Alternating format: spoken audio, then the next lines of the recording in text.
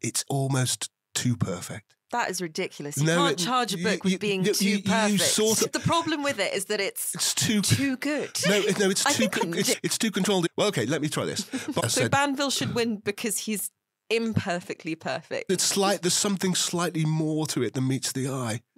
Barnes has said on a few occasions that his 3 favourite English novels of the 19th century, obviously his favourite French one is Madame Bovary, yes. but his favourite English ones are Persuasion by Jane Austen, Middlemarch by George Eliot, and Jane Eyre by Charlotte Bronte, on the grounds that they're all perfect.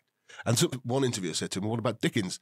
And he says jokingly, oh yes, Dickens is pretty good too, but just not perfect. Those books are not written through. There's too much wildness to them. And I just think a bit of wildness in Arthur and George. Yeah, that's what I mean. That's what I mean by too perfect. It's almost too controlled.